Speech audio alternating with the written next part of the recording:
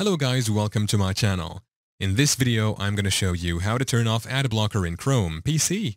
Stay tuned till the end of the video to learn how to do it. It is a quick and easy tutorial, so let's dive into it. First, open Chrome by double-clicking on it to open. Once in, right here at the top right, you will see these three dots. Go ahead and tap on it to open. Once in, scroll down to where we have settings, tap on it. At the left side of the screen, you will see privacy and security, click it. Now tap on site settings right here. This will display all these options. Go ahead and scroll to where we have additional content settings. Press on it.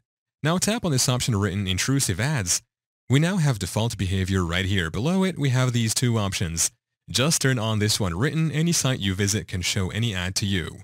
Yeah, that should now fix the issue. However, if you have an ad blocker third-party extension, you need to turn it off or remove it. Let me show you how to do so.